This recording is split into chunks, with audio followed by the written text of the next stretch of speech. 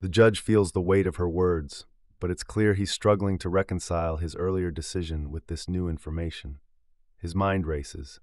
What if this was a misunderstanding? What if this isn't just another simple case? He looks at Dr. Williams again, the realization sinking in. I wasn't aware of your background, Dr. Williams. This changes things.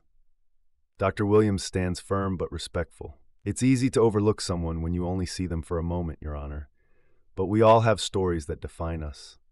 And my work is far greater than this moment, than this ticket. The judge clears his throat, looking uncomfortable.